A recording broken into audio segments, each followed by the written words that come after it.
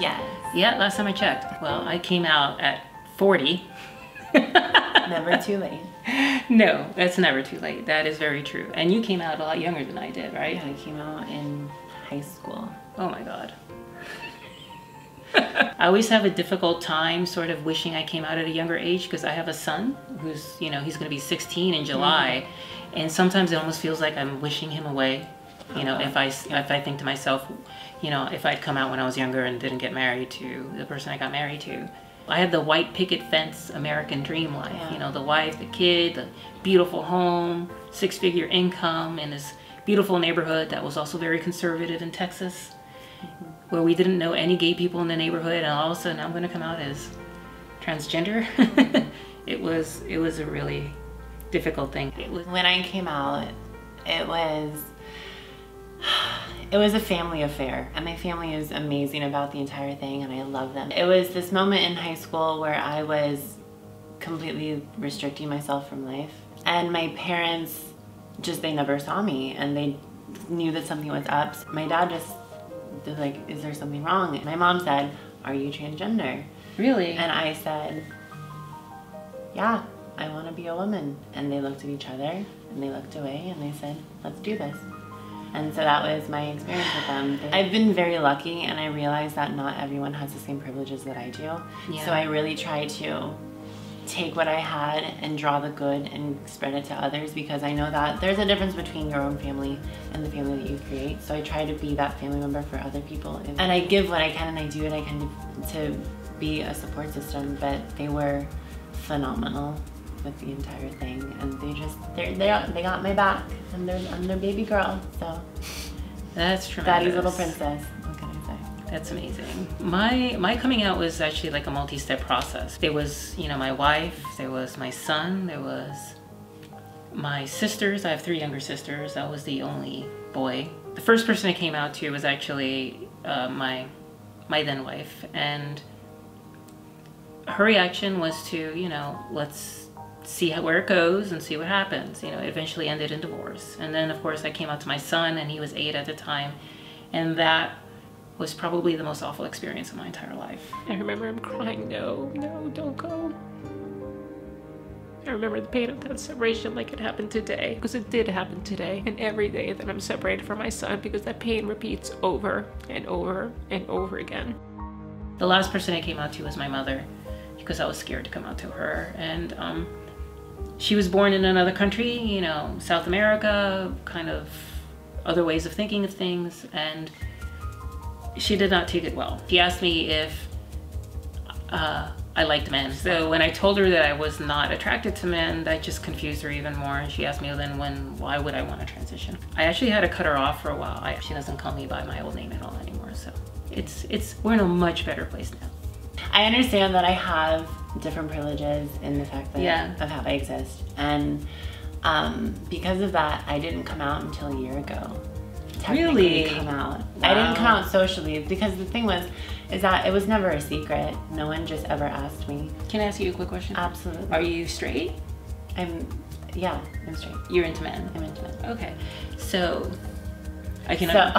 Yes, ask those questions. Yeah. I have been in a few precocious and unsafe situations. Yeah. I feel like when you're transgender, it's expected for you to tell everyone that you're transgender.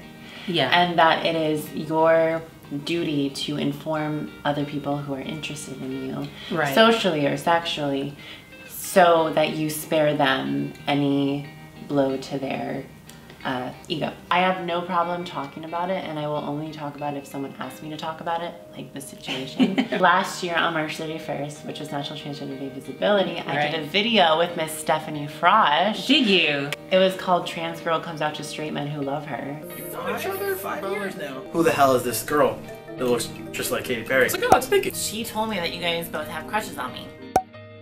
Well, can we cut? So would your opinions change of me if I told you guys that I was transgender?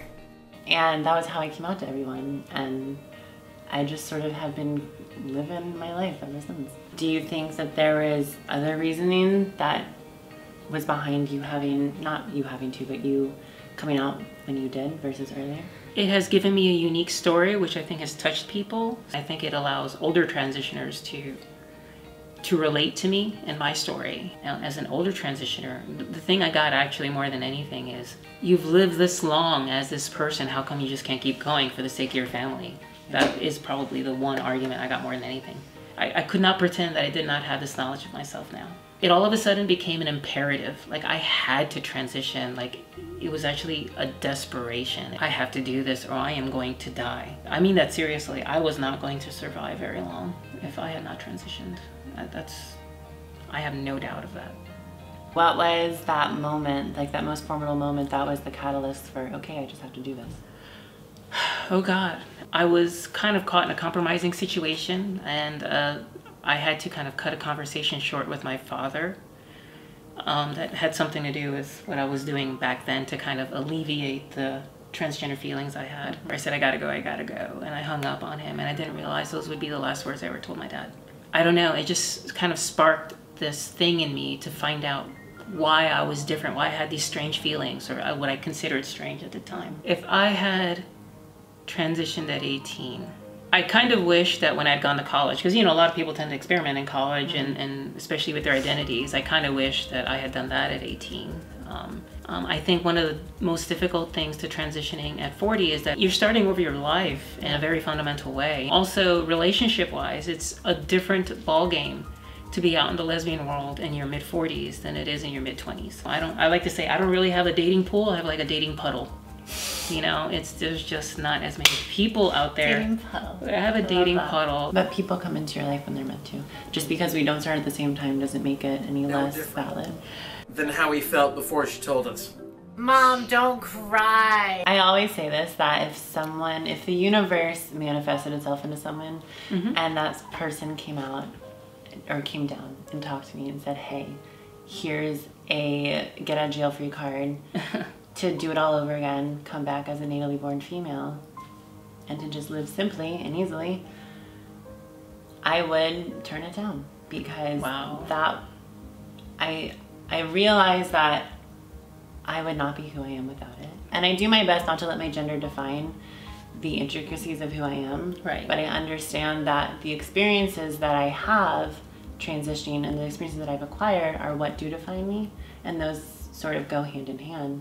So even though I don't let my gender be everything that I am, I understand that I am who I am because I did this. And I love myself. And it's taken years to get here. But it's something that once you learn to let go and just to understand that your soul has this job because it was strong enough to have this job, then you can just enjoy life and just take it by the balls. Yes, take it by the balls. That's an awesome way to put it.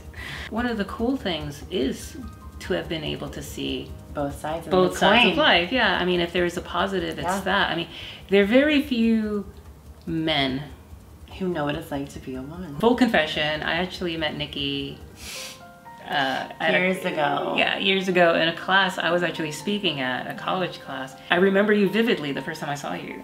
And I was like, oh wow, look at her. And I thought to myself, that's amazing. Things we fantasize as a young transgender child that we hope we could have, you know, and you were like the living embodiment of it. It just gave me hope, you know. I think whenever I see young transgender people, it always gives me hope that tomorrow's gonna be better. I'm moving to New York, getting into fashion, creating a base where I can, and then I eventually want to be able to create a makeup line that is sort of inspired by the manifestation that was my transition in beauty. And I want to take the funds and I want to start a foundation that allows for scholarships for medical intervention, for housing, for schooling, for whatever anyone needs.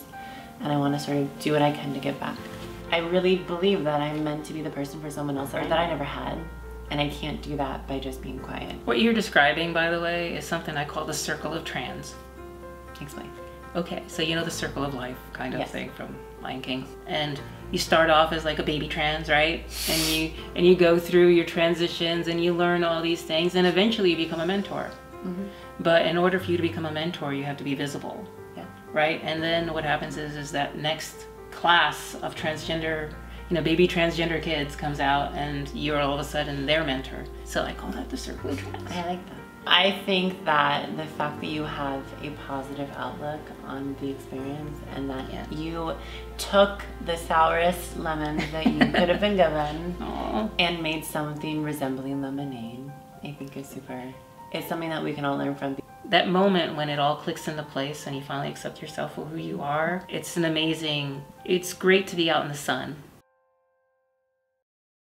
Well, thank you ladies both so much for being here. I've had the privilege of knowing both Maya and Nikki for years and years and years. That's true. It makes my heart smile bringing two of the most inspirational women in my life together. Thank you. I'm so happy. Be sure to check out both of their social medias. The links will be in the description.